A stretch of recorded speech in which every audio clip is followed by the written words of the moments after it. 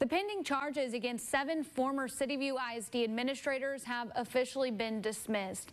Last Thursday, Senior District Judge Jack McGoy signed an order dismissing the charges against former superintendents Tony Bouchong and Stephen Harris, former Assistant Superintendent Carrie Allen, former Principal Daryl Frazier, former Assistant Principal Raymond Weathersby, former Athletic Director Rudy Hawkins Jr., and former counselor Cindy Leverton, who were all charged with failing to fulfill their duty to report allegations of sexual misconduct in February of last year.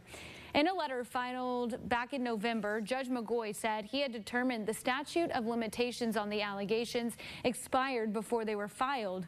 He said the statute began running on May 19, 2018 and ended 2 years later, but the original charges weren't filed until last May.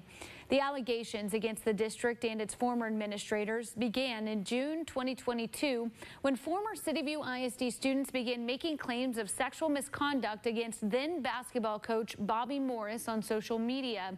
4 days after the allegations surfaced, Morris took his own life.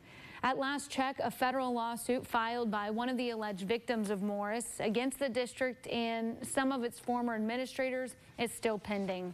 Defense counsel for former athletic director Rudy Hawkins, James Rasmussen, responded to our request for a comment, saying they were pleased that the order of dismissal has been entered.